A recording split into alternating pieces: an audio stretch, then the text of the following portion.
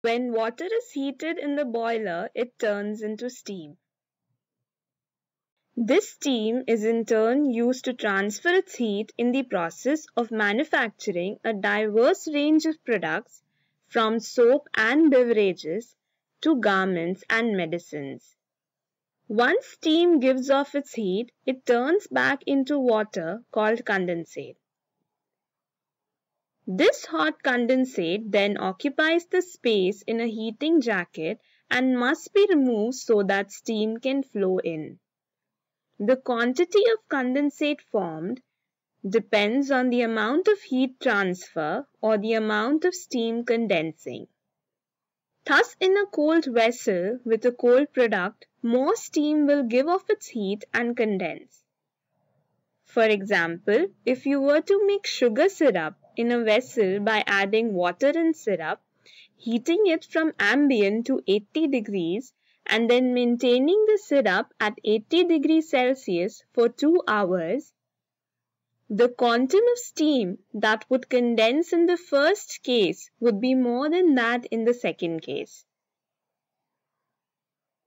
In ancient steam systems, condensate was removed by a valve, but this led to problems.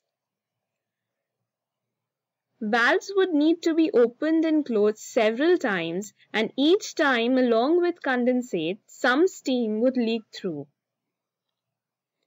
Ever wondered if the steam trap was not invented, how many valves you would have to run around opening and closing in a day? Now, instead of a valve, you could also use an orifice plate to remove condensate.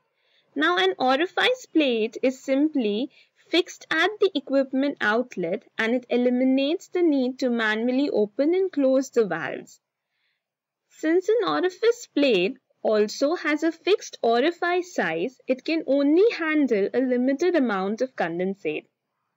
When the equipment and the product is cold, huge amount of condensate is formed and this leads to flooding of the jacket.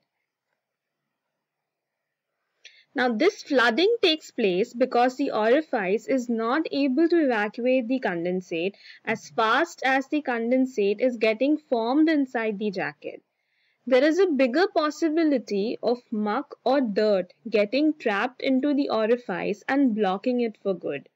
Now this clearly highlights the need for a more sophisticated piece of equipment than an orifice plate or a drain valve.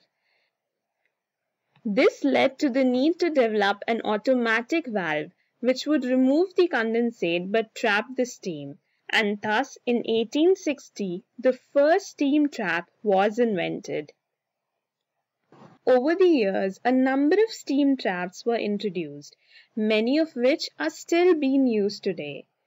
In a world without steam traps, just one valve leaking steam intermittently for a year would lead to a loss of enough fuel to make almost 2 lakh big bottles of beers or enough to circle the world twice.